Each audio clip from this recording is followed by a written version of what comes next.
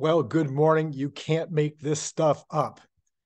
I think Tesla at this point could cure cancer, prove that they've cured cancer, and have the pills ready to go, and the stock still would not respond. So this is Randy Kirk. We're going to be talking about the earnings call that's coming up today.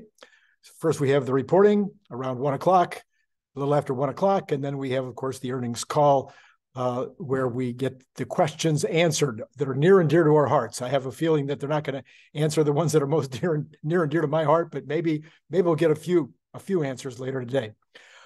Let's talk about what is happening right now in the stock market with regard to Tesla. I am not an investment advisor. This is not investment advice, and do your own homework. This is my take on how the day is going so far, and what to expect between now and the end of the day. So let's take it one step at a time. Tesla has had a history of the price running up prior to earnings and then getting destroyed during the earnings call.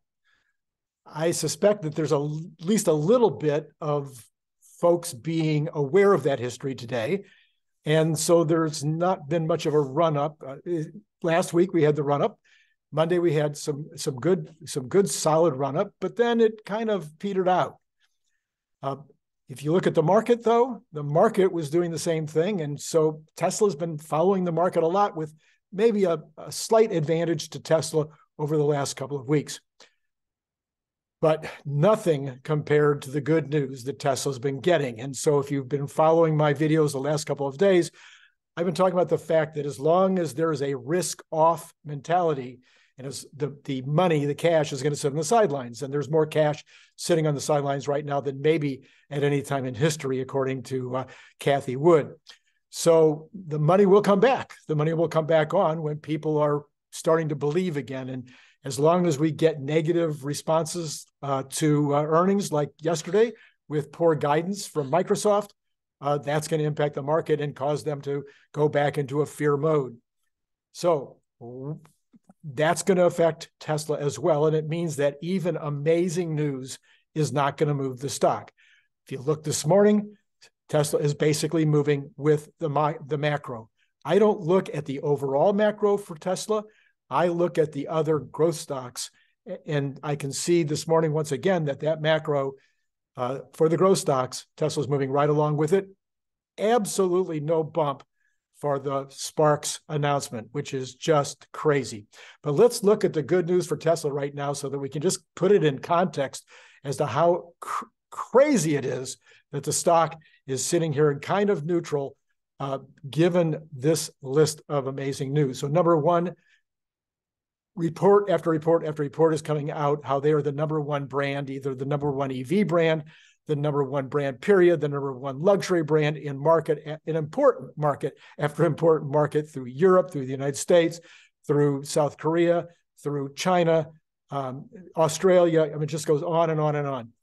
Number two, the new Lathrop factory appears to be printing money. Now, we're going to find out a little bit today in the earnings report with regard to Lathrop.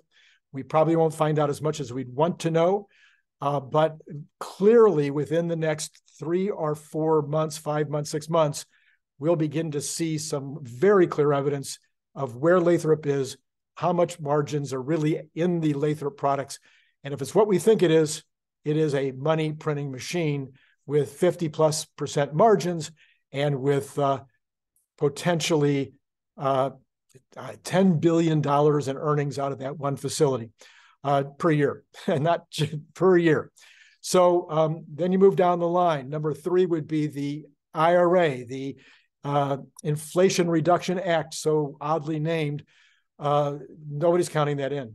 It's going to be at least in the billions and billions and billions of dollars of benefit to Tesla's bottom line. Nobody's including it anywhere in their projections. I mean, nobody is, except yours truly. I certainly believe that it's going to be billions and billions next year, and I've done some reporting on that, which you've seen in previous of these YouTube videos. Number three, the incentives are back on at Germany. So where we have the Berlin plant, probably going from adding another 300,000 units this year to production, maybe more. The incentive is back on in the home country of that plant, and $7,500 in roughly in U.S. equivalent. That can't hurt sales in Germany this coming year. Next would be the two new factories that we just heard about that are going in Sparks, Nevada. This is huge news. I'll talk about this a little bit more in a second.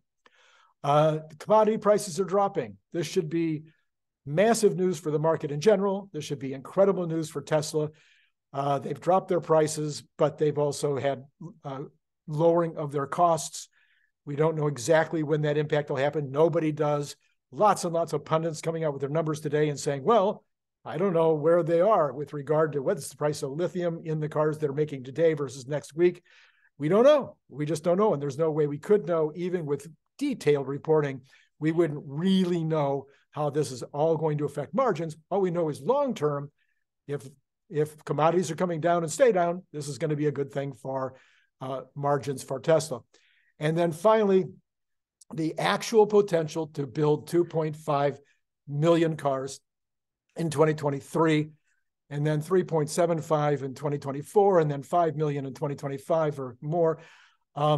Yeah, everybody says I'm crazy. How can they build 2.5 million? I don't see how they don't build 2.5 million, but I'll hang with the middle ground at 2.3. It's certainly a lot more than the 1.9 to 2 million units that so many pundits on Wall Street, as well as in the Twitter fandom, the folks that are producing these numbers are suggesting it'll be 2 million or less. I don't see how they get there. 2.3 would be my middle number. Can't imagine it being less than 2.3 million produced. And I think they'll sell every car they produce. That's a big increase. It's almost a million increase over last year. It's going to have an impact. Okay. But Mr. Market looks at all that and goes, oh, well, nah, it's just not responding because they're not interested in the risk side of things right now. If we were in the risk on environment that we were in a year and a half ago, each one of these things would have caused the stock to go up, and we would be probably back over the highs, the all-time highs, maybe even by a lot. All right, so let's talk about the Reno announcement. There's a clear-cut path to amazing earnings out of this Reno facility. Elon had the reporting yesterday was that they were going to do 100 gigawatts of battery production at Reno. Well, that'd be great. That'd be very huge benefit to the margins as Tesla begins to use their own batteries as opposed to their third-party manufacturer batteries. Now, Elon made it very clear in the video. I'll try to remember to post it below. He did a video with the governor of Nevada yesterday, and he says, look, we're still going to buy every battery we can buy from our current suppliers, but we're also going to make a lot of batteries for ourselves. So yesterday it was going to be 100 gigawatts. Well, no, he says the long-term plan is to do 500 gigawatts in Reno of the 4680s. Now, you don't plan for the 100 gigawatts or the 500 gigawatts unless Austin is doing fine in terms of ramping batteries down there. You don't do all these things. You don't make these plans unless he's 100% certain that the 4680 line is going to be fine in Austin. So we're talking about 500 gigawatt potential. Maybe it takes till 2025, 26 before they get there. But at $35 a kilowatt hour, per kilowatt rather, that'd be $17 billion in profit. And that doesn't count the profit that they will make on the battery for by virtue of not buying it from a third party. And it doesn't count the $10 for putting it in packs. The $5 for putting it in packs gives you another gives you another $5 billion in profit for a total of $22 billion in incentive profits alone, just in Reno. That's $6 a share. So I don't know how people are not bumping up the stock this morning as a result of just that information. Then, in addition to that, he says this will be the full production facility, the mass production facility for the semi-truck. So far, he's only talked about 50,000 trucks. He did not increase that number or restate that number in the video last night, but we'll take the 50,000 number. Say they're only 200,000 a piece. I think they'll sell them for more. That would be 10 billion in sales. Let's say it's 30% margins. I think it'll be more. There's 3 billion in additional profits, or darn close to $1 a share. No movement on the stock. Nothing. Zip, zero. I don't get it. It's crazy. But let's talk about what happens later in the day then. Let's say that now we've got the earnings report comes out, and China, everybody's talking about $1.10 a share. Let's say it comes out $1 a share instead of $1.10 or 99 cents or something like that. Oh, Tesla will get punished. In a risk-off environment, that's what happens. So you can guarantee if they miss the number, they'll get punished. Now, if they break the number, let's say that they did $1.15, $1.20. Some people have it as high as $1.50 because maybe the margins were a lot higher than anybody thinks. Maybe the energy numbers start to show up.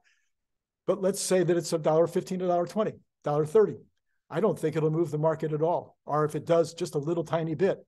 Maybe it'll go up $1 or $2, or maybe 1% or 2. But what we know for sure is if it misses, it's going to be you'll see the after hours go down. And if it's a win, you'll see the market maybe give it a little bit. Where it really counts, and where we've seen over the years for Apple as well, this happened for Apple when they were a go-go company, and now we're seeing it with Tesla, is that when we get to the earnings call and the questions are answered and they're answered, you can just watch the market go up and down, the after hours market go up and down based on what people are saying at any given moment. It's kind of fun. If you've never done that before, you might want to do it. Have your Google thing open to show what the stock market is doing after hours, and then watch the conversation as it goes. So what we've seen is guidance is the thing that kills the opportunity or kills the stock. My guess is that the guidance today is going to be good, but it's probably going to be meh. And we're probably going to see almost no movement in the stock as a result of the guidance today. Even as Elon talks about all the great things that we just discussed, and he might have more great things that I didn't even put on the list. If we don't get some kind of, if he says, yes, we'll continue to have 50% growth year over year on average, and that is the continuing guidance, that will be a non-starter, might even hurt the stock. If he gives us a number over 2 million, I think 2 million cars for this year, I think that'll be a help. If we get some negative content with regard to Cybertruck, that's going to hurt. So my hope is that he says that he continues to say that they'll begin production or expect to begin production late second quarter or very early third quarter. If he says late third quarter or into fourth quarter, that's going to hurt the stock. I think we can be pretty sure of that. If we get any guidance on Lathrop, that could help because there's a lot of retail investors now that are pretty excited about it, and maybe the street will start to get it. That probably won't happen in one day. But if we get some guidance that suggests that we are close to being fully ramped, or it's very, we're getting there to the full 40 gigawatt hour capability. And if he gives any guidance with regard to margins, which I doubt will happen, it's almost zero chance that's going to happen, then we could see a bump from that. But if he just says, hey, Lathrop's doing great and doesn't give us any real information, then nothing, of course. The other thing would be guidance on 4680. I consider and say all day long that they wouldn't do Reno if they were having any problems at Austin with 4680. But wouldn't it be nice to say, I'm sure it'll be asked, wouldn't it be nice to hear that 4680 is doing amazing at Austin, that they're very happy with the current production, and that they expect to be fully ramped to 100 gigawatt production by the end of the year or something like that. That would potentially, actually, I think that would be one. Cybertruck and that one are more sexy. I think those are the two that are more likely to move the numbers if there was some good guidance that you could really get your teeth into. So I hope that this is helpful. I will report again later today after the actual earnings come out I will probably do a quick video about what the earnings were, what the effects might be, and then I will definitely do some kind of reporting tonight after the earnings call, because this is one of the most exciting times for me ever in watching Tesla over the years. And I think the earnings call, it could be, Elon said it would be epic. Let's see if it is. So like it if you liked it, subscribe, come join my Patreon group. We're getting some really interesting members. Just got a really top YouTuber yesterday. So come on, join with me. We've got work to do. This has been Randy Kirk. Really great talking to you.